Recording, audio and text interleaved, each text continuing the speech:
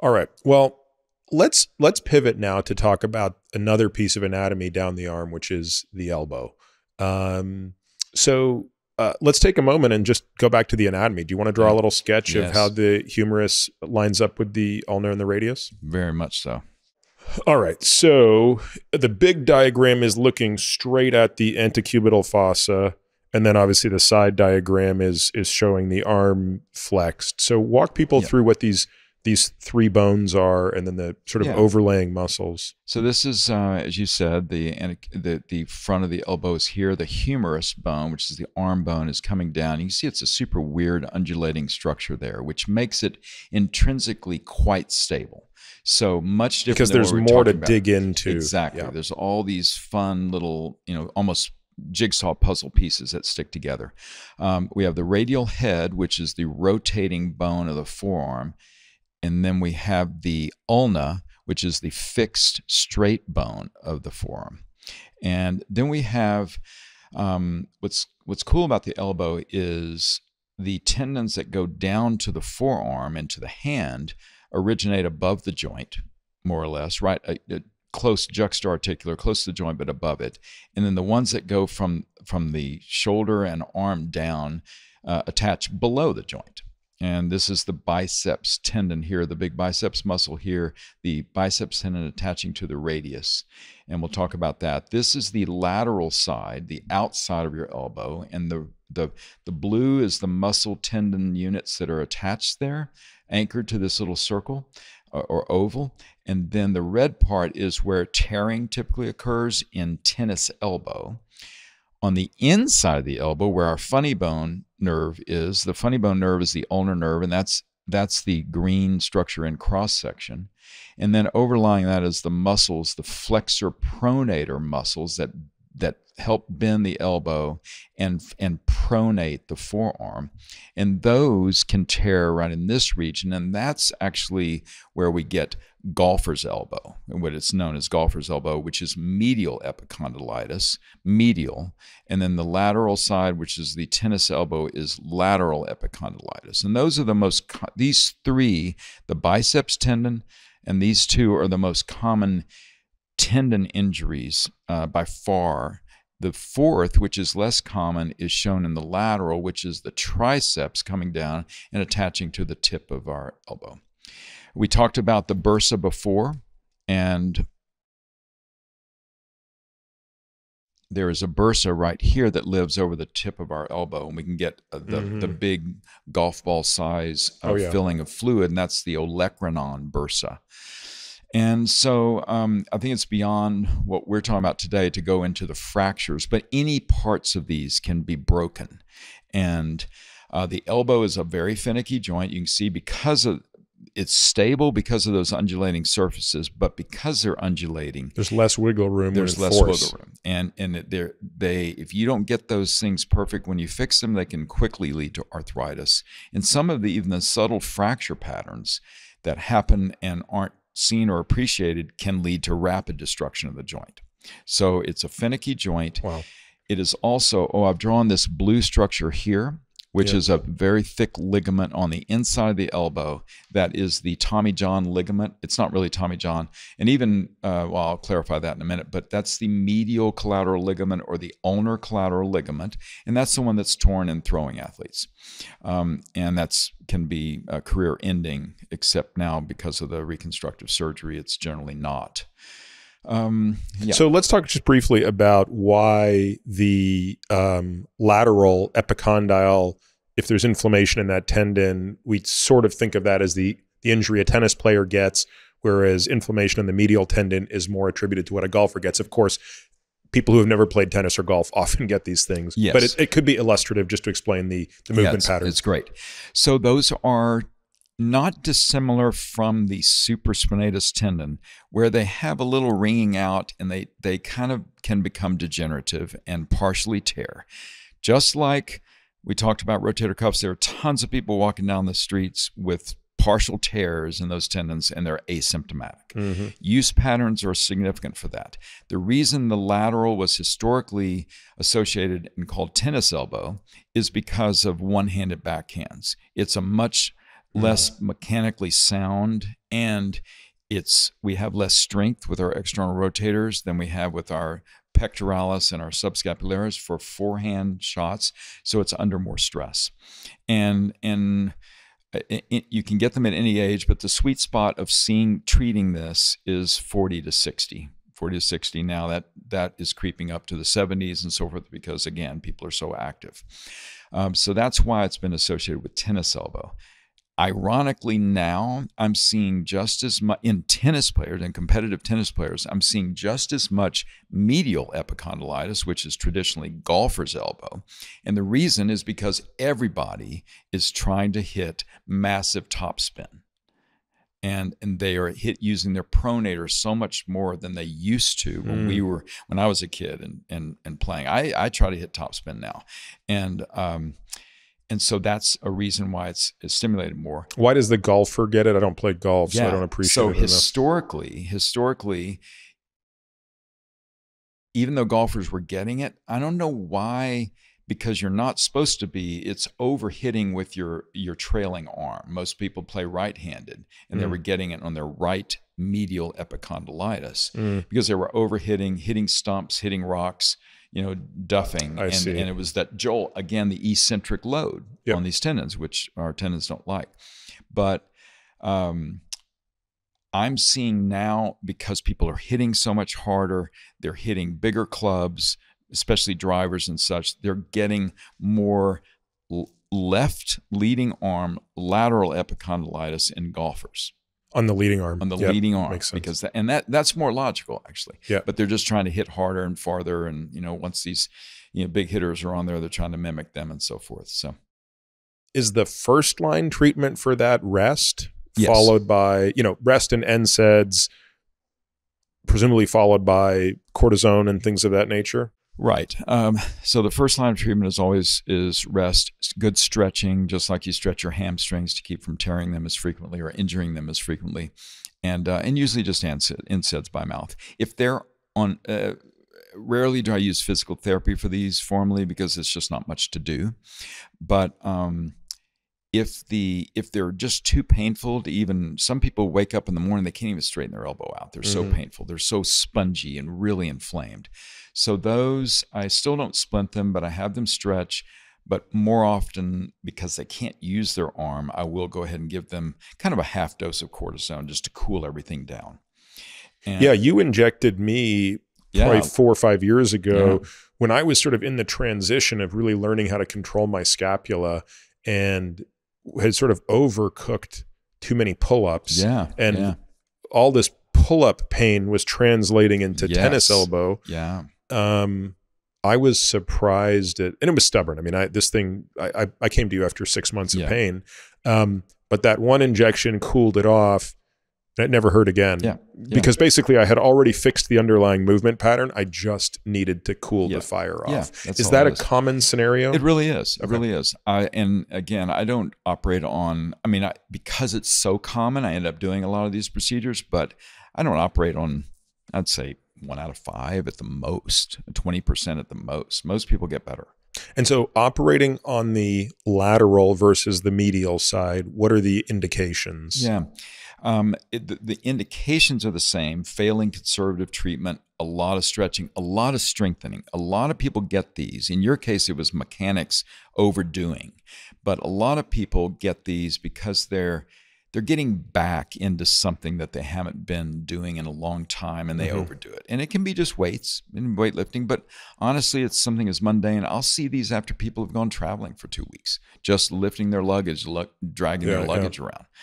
So it's all comers, but the theme is that conditioning, if they've had it chronically, not in your case, of course, but a lot of people come in and they're already kind of weak. They don't have strong grip strength. They don't have good tone. And so strengthening is a critical component. If they can squeeze I have one of my devices, if they can squeeze that without just a little pain, then I just have them do that first, stretching and strengthening. Okay. And sometimes that'll cure it, and often it'll cure it.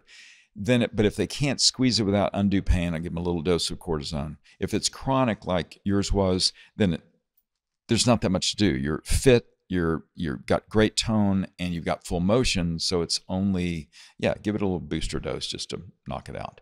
We think sometimes, we haven't ever done the study to prove it, but we think sometimes just sticking the needle in a few times kind of stimulates a healing response. Yeah, I've certainly seen a lot of anecdotal stuff around dry needling. Just getting the dry needle in there. Yeah, I believe in that. Yeah, and just increasing the influx of inflammatory cells and cleaning up, getting macrophages to come and clean it up. Yeah. So outside of fractures, how often are you seeing acute injuries to the elbow that ultimately are surgical cases? Yep. So one of the common ones is the middle-aged but very active, fit person who maybe had a little antecedent elbow pain or forearm pain. They didn't quite know what it was, but they did workarounds, and then they ruptured their distal biceps. And so they get a Popeye muscle. It's all weird and even quivering. And they come in, they go, oh my God, you've got to do something. And the cool thing about the bicep, we think of the biceps as being, we do biceps curls. Right, it's an elbow flexor. But it is a secondary elbow flexor, but it's the primary supinator of the forearm. So people come in and they lose, when they tear their biceps, they don't lose that much flexion strength, but they lose most of their supination strength. So if they are used to turning screwdrivers, wrenches, even surgical instruments, maybe, depending on what they do, then it can be really disabling. So that factors into the physical exam then, doesn't it? Oh, yeah. And it's funny. They'll come in, they won't be painful. They'll say, I think it's better. And I've got this, but I can live with the deformity, which I don't care about the deformity either. And then I will pronate them to wrap that tendon kind of around the radius.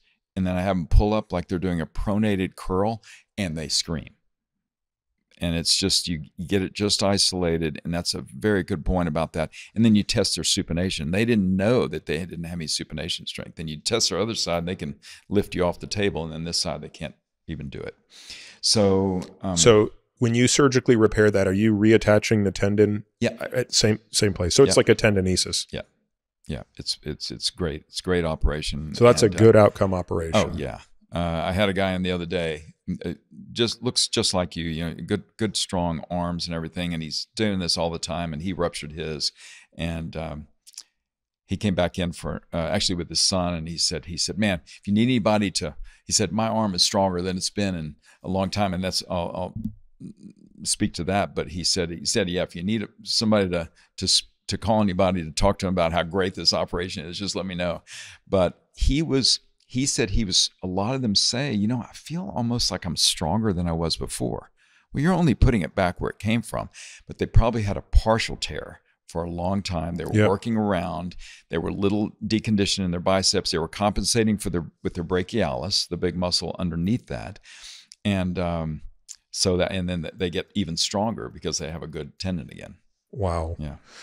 You want to just briefly talk about the Tommy John, which again has kind of revolutionized Major League Baseball. Yeah. So when this tears the on the medial side, and in fact, it's supraphysiologic torques. That ligament is subjected to supraphysiologic in high level throwers who are throwing 90 plus miles per hour. It is subjected to such forces, traction forces, that it will rupture. And the way they keep from rupturing in general is by fitness, by steady long-term fitness. And that's flexor pronator fitness, that's shoulder strengthening, and biceps, triceps, and so forth. By strengthening everything around it, you can protect that ligament. And if you don't, then it can rupture, because it's being subjected repetitively over and over and over again, year after year, to supraphysiologic loads. And so when it ruptures, it's easy. Instantaneously, they can throw, but they lose 10 miles per hour on their fastball. It just immediately downgrades their ability to throw. That's so interesting, because most of us wouldn't, I don't think I could throw a ball 50 miles an hour. So to think, does that mean I would go from 50 to 40? No. Or it just means I could never I wouldn't notice it. Is that the difference? You wouldn't notice it. Yeah. And so that's the common fallacy. I have people come in all the time, and all of us playing tennis, playing certainly golf, throwing balls, if we're playing catch, we don't need it. We don't need the ligament. So that is literally an operation that is only designed for the most elite throwers. Yes, period. Awesome. And that's a common misconception. And of course, one of the are there some shady people? Sorry to interrupt you. Are there some shady people out there that are doing that operation on non-athletes? Sure. But more importantly, and I say this, I'm sure they have love in their heart, but there's some shady parents too, who will bring their kids in, who say, we know our kid has this great potential. Can you do, because stories about Tommy John surgery, which this is not Tommy John surgery anymore. What was done on Tommy John was not the same operation. Mm-hmm. It was the same ligament, but it's totally different now. But it's good to refer to it as that. It's nothing. The guy who invented it was brilliant. But parents will come in and say, my kid needs 5 miles per hour on the fastball. And because so many people, like the biceps, have had partial tears, they've finally torn, had a reconstruction, and they gain 6 or 7 miles faster than they've thrown as an adult. It's because they had a partial tear and never could get that final extra velocity. And then once they have a reconstruction, they can. And so that travels through the chat rooms and lore, and then parents come in and say, hey, and their kid has no problem. And they say, can we do a Tommy John so that we can get more velocity? And you have to explain to them that there's nothing wrong with their kid's elbow. There's just something that the kid is not destined to be, Nolan Ryan. Yeah, interesting. Yeah. So, and it's with best of intentions, but things get distorted. What about the tricep tendon? Does that ever? What type of injury will injure that tendon to the point where it's coming off the olecranon? You already know. It's what you talk about all the time. It's the eccentric loading. So they almost always tear falling skiing, where they're trying to stop themselves from smashing their face. Yeah. Oh, wow. Yeah. They rip off like that. I see them every winter.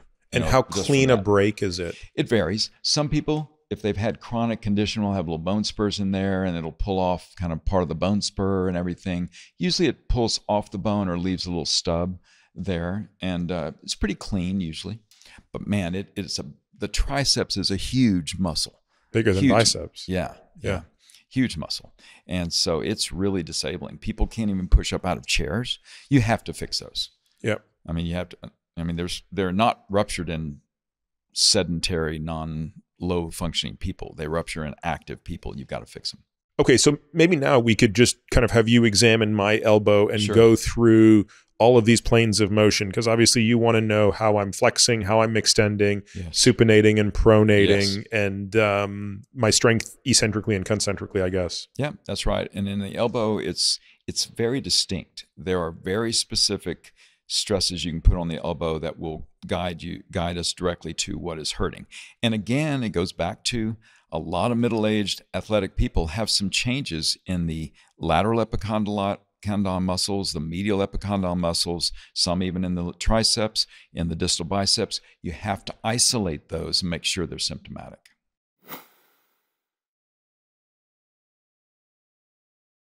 Okay, so as we were discussing, the elbow is a super weird, complicated joint, and there's a lot of things going on there. So let's cover that a little bit and see what's going on. So one of the cool things about, as we talked about, is that carrying angle. And I'm going to look and see, do you have symmetry? Do you have any swelling? Do you have any things that look atypical? Well, I can tell you one that's super easy to see. If you rupture your distal biceps, as many people who are doing CrossFit, being pushed by people that are half their age in the gym and being pushed too much, they rupture the distal biceps here, and then your biceps contour shifts up. So if we come right here and we look, you have a nice distal muscle belly that's way down, which is what you want. That level, you're about 2 finger breaths, will go up 4 finger breaths, and it's disconnected. And what's weird about that is it's not, so if I test you in supination like that, whether you have a good biceps or not, you're going to be super strong and it's not going to hurt because that's mostly brachialis, that underlying broad, strong muscle that gives us our basic curling capability. The biceps is cool because, and we can watch your biceps because it's well defined, is we go from pronation to supination with a little resistance. I'll just resist a little bit. You go there, you can see it ball up a little bit. So it's contracting and pulling up. That biceps is the primary supinator. So I'm testing that. Now, if I have you supinate and it hurts or it's weak, then we know something's going on right there. Secondarily, if I have you do a pronated curl in that position, that will hurt like crazy if you have even a partial tear of the distal biceps. And that pain, people say, well, it's not my biceps, it's down in here, but that's where it attaches. It's way down in here. It attaches to the radius and rotates the radius. So that's a super cool, super great, easy way to test. Now, if we look at the lateral epicondyle, we talked about tennis elbow, lateral epicondylitis, that's down here, very pinpoint. You know, people say, how did you know where it was? Well, it's not hard because that's where everything happens, and it's right there. The ECRB tendon lies deep right next to the bone, and it will often be swollen, spongy, very tender. So we palpate that, we can see it, we sponge it, and sometimes I can feel, if it's a medium-sized, partial thickness tear, I can feel the defect in there just with my thumb. And people don't like that, you don't keep torturing them. Then, with the elbow straight, I have you pull up against me, and like that, and that will hurt badly. Now, for some reason, when we flex this way and pull up again, it hurts a little less. I don't even know why that is. I've never been able to figure that out. But both of those will hurt with tennis elbow. And that's a pretty simple, straightforward diagnosis. Now, on the inside, I'll use this elbow. The medial epicondyle, which is golfer's elbow, it tends to be even more tender. And I think that's because the ulnar nerve lies so close to it. And it's very spongy, very swollen, very tender right there. It's a little bit different anatomically in terms of the way the tendon inserts, so these need surgery much less, but man, when they're on fire, they really hurt. People can't even press, you know, it's this movement here. That's what really causes that to hurt there. Now, in your case, and we're going to talk about the nerves, I think, later, but I want to feel your nerve, and you can see that I can roll your ulnar nerve, the funny bone nerve, up over that medial epicondyle bone. So you have a very mobile ulnar nerve. And we'll talk about that a little more, but that's a normal variant, and that's just what it is, and that's fine.